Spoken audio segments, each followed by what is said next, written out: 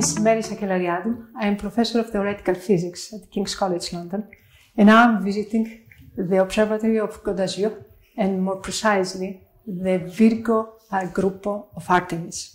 So I'm going very briefly to present you the paper that we have recently written, that is the most recent results about constraints on cosmic strings from the LIGO-Virgo collaboration. I was responsible for this paper. But first of all, what are cosmic strings? So as you know, after the Big Bang, the universe is in expansion and therefore the temperature goes down. Actually, today is pretty cold.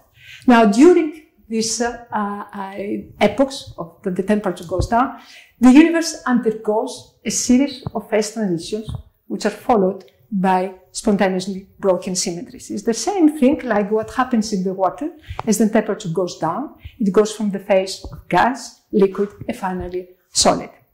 So cosmic strings, according to many theories of field theories which we have, which are motivated from high energy physics, tell us that cosmic strings pretty generically, they should appear in the early universe. Now, the strings are curved in the universe and they move. As they move, what can happen? They can intersect with another string, as you can see here. The blue one is going to intersect the red one, and they are going to exchange partners. Now, a string can also self-intersect with itself, or as well with another string, and they can chop off loops. Now, these things oscillate. As they oscillate, they emit particles, and for what we are more interested, gravitons, and therefore we might have a kind of gravitational waves that can be emitted from these objects. Now, by studying the effect and studying the gravitational waves from cosmic strings, we can go back and put constraints on the particle physics models which motivate their existence. Now, as I said before, when strings exchange partners, there are going to be some discontinuities, which we call them kinks. Now, the kinks move along the string, so you might have a kink and another kink to interact.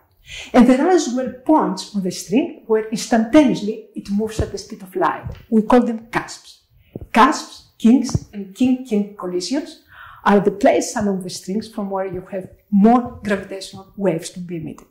Now, how do we search for gravitational waves? We search for bursts, or we might have a superposition of many bursts, and that we call it a stochastic background. Now, for bursts, we first go and we see whether the candidate that we have the appropriate waveform.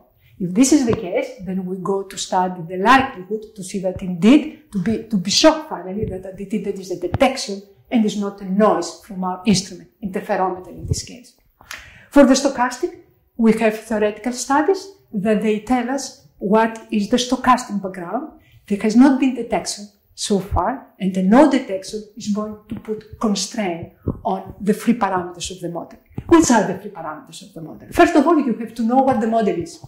And in the literature, there exist two models which they give us the distribution of loops, how many loops you have of a given size.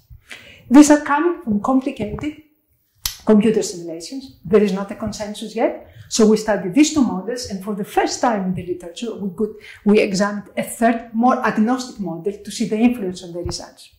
Now, the results we had, once you fix which model you want to consider, they are going to give constraint on the tension of the string, that's the only free parameter, as a function of the number of kinks, which as well is going to be given from your simulations.